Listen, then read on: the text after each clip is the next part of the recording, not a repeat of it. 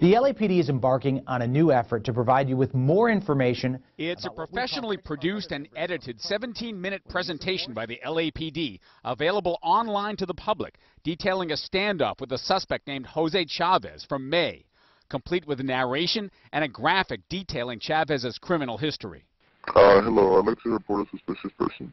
It started as a 911 prowler call, a man in the street. It escalated to the use of beanbags. Beanbag ready? Police say Chavez wasn't cooperating, picked up a metal dustpan, a flower, and then a pipe.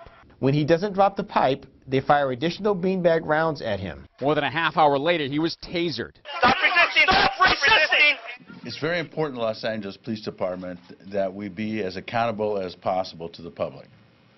And so to do that, we are going to release more and more information. The LAPD narration describes how the suspect stopped breathing, how paramedics took over, how he died at the hospital.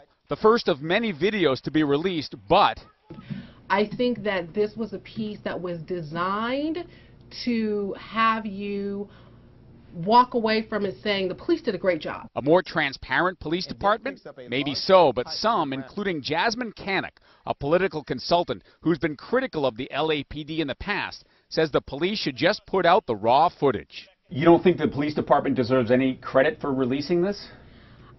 I think that the police department needs to go back to the drawing board and understand how the community wants information from them. Which is? This is not what we wanted. I think what the community wants is the raw footage. Just give us the footage without the explanation. Cannick also acknowledges, since this was the first time, police deserve some leeway. And Chief Beck said he did welcome feedback. He'll get it. And he's already gotten it from the family of Jose Chavez, that man who died. Cause of his death still undetermined, by the way.